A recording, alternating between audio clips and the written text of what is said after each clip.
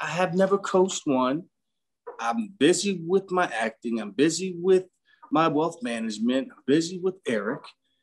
I'm like, I don't have time. I said, you can't coach part-time. That is a full-time commitment. I don't have time. And I see how hard those guys work. They work 12-hour days and all this. I'm not trying to do that. And she says, well, why not? You take this position after having various reinventions of Eddie George. Mm-hmm. And I wonder what attracted you to the position. I wonder, why not pursue acting? You were on Broadway. Why not? And you did the TV hosting thing. You were a host. Why not continue in the private sector? Why this job and why an HBCU? Yeah, that's a wonderful question.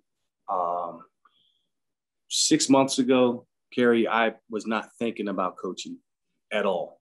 It was not on my to-do list. It's not on my vision board. It's not, was like, hey, let me, this is something I'm interested in doing. I was focused on my entertainment career, on my entrepreneurial career, and being an educator and just raising my boys and having a family and playing golf every day. How it all came to fruition was the president of the university, President Linda Glover. She has the AD on the phone, Mickey Allen. And they were like, hey, we want to run this idea by you. And I'm like, okay, what's going on? I'm thinking it's going to be, okay, they want me to pay for a building or stroke a check on athletics or something like that.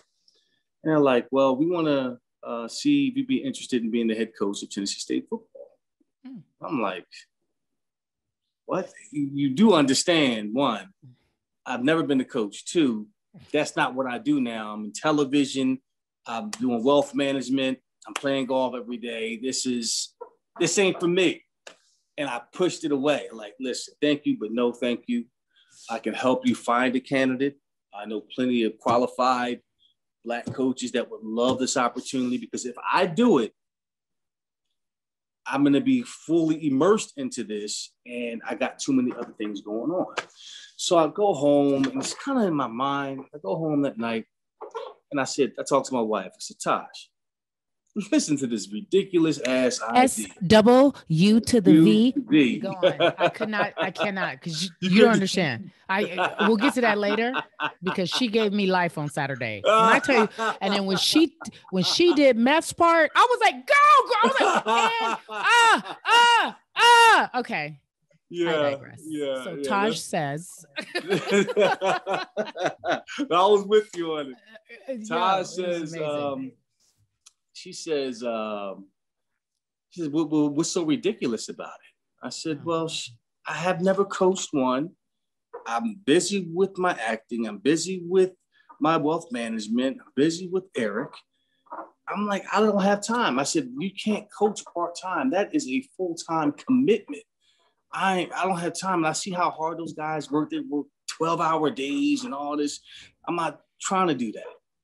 And she says, well, why not? You would be an amazing coach. Mm-hmm. And I kind of gave it some thought, and I began to think about, okay, if I was going to do it, how would I do it? What would it look like? Mm-hmm. I said, okay, first hire, I would get the chief of staff. I'll get the best chief of staff that, understands HBCUs, understands how to build a program up. I would get a senior advisor. I would get a strength coach. I want to, be the type of team that's physical, that's mentally tough, that's the best conditioned team on the field. What does that look like? So all these ideas are flowing, and I'm thinking about fundraising and this and that. And then I look at the bones of Tennessee State University, and they have the tradition.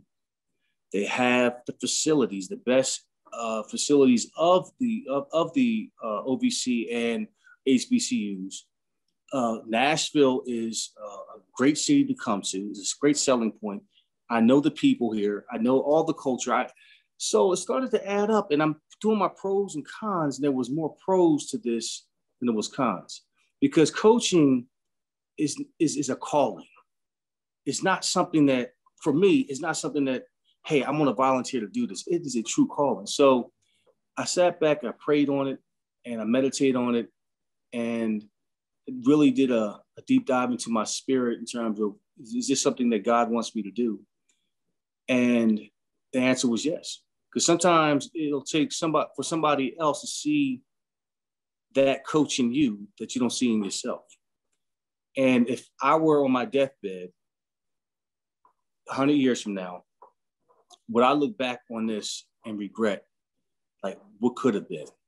So yeah, I'm gonna pull the trigger, and I'm gonna go all in, and I'm gonna do the best I can for these kids, period, for this program.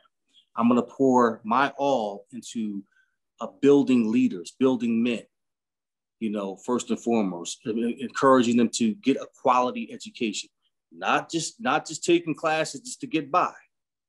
We're going to filter that out. You will not be at this program with that, but getting a quality education that's going to build for a future, and that's going to generate generational wealth. So that's what kind of led me into this path. And my hope, especially as someone who is so very protective of the culture and the community, that and you mentioned this, I believe, in an interview, we see what Dion is doing, right? We see what you now are doing.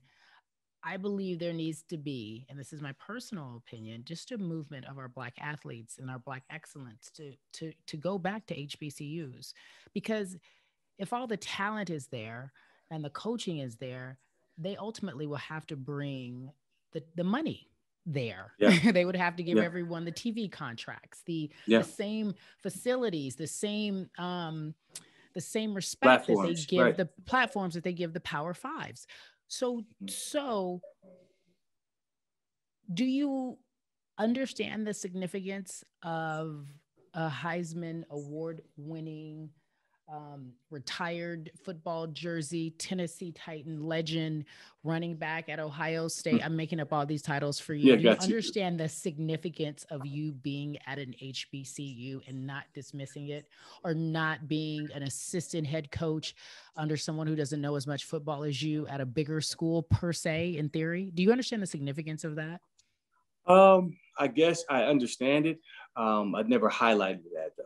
I never really thought of it. Hey, I'm at this HBCU and I'm not under someone else that doesn't know more than me. I look at it as a great opportunity to bring the resources, to bring the attention, to bring the hopefully the money to this program where it's sustainable.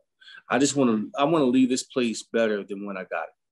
Right. When I hand the torch to somebody else, how many years down the line, that it's sustainable, it's a viable business model, it's running. I mean, because this has the potential to be an exceptional program, and the vision for this program is to take it to the next level in terms of FBS and so forth, and to compete with the upper echelon schools, not just athletically but academically.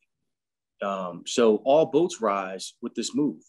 The eyes of any institution is through the football team.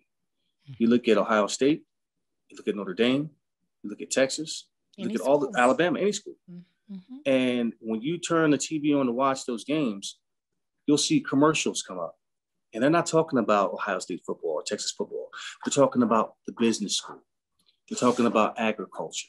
They're talking about all these other things of their institution that will impact enrollment. And for Tennessee State, they have great tradition in all of these areas.